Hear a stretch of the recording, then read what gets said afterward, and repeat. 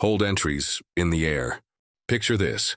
You're directed towards a hold, it's windy, and you don't know which entry to fly. How are you going to figure it out in time? First, let's see what the aircraft can see on its HSI.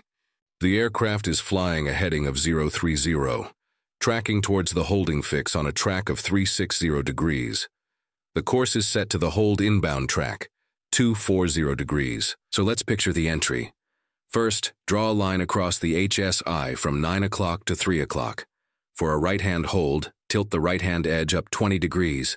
For a left-hand hold, tilt the left-hand edge up 20 degrees. This is a left-hand hold.